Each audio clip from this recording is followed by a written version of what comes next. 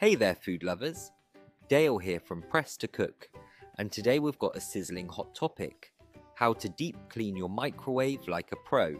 But before we dive into the nitty gritty, don't forget to hit that like button and subscribe to our channel for more delicious content and kitchen hacks.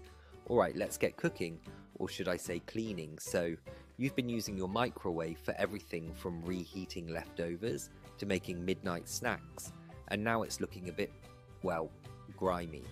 No worries my friends, I've got you covered. First things first, let's talk about why it's so important to keep your microwave clean. A dirty microwave can harbour bacteria, lead to unpleasant smells, and even affect the taste of your food. Plus, let's be honest, nobody likes the sight of splattered spaghetti sauce and popcorn butter all over the place. Alright, step 1, gather your supplies. You'll need a microwave safe bowl, some water, white vinegar, a sponge or microfiber cloth, and a bit of elbow grease. Ready? Let's do this. Fill your microwave safe bowl with 1 cup of water and add a tablespoon of white vinegar. Pop that bowl into the microwave and heat it on high for about 5 minutes. This will create steam that loosens up all that gunk inside, making it easier to wipe away. While that's steaming away, let's talk about some other quick tips for microwave maintenance. Did you know you can use lemon juice instead of vinegar? It smells amazing and works just as well.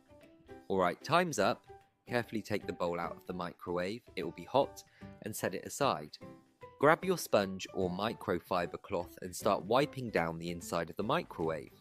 That steam should have loosened up all the grime, so it should come off pretty easily. Don't forget the microwave door and the turntable.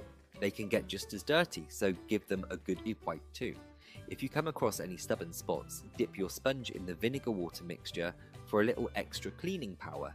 Now for the finishing touch, a clean, dry cloth to buff everything up and make it shine.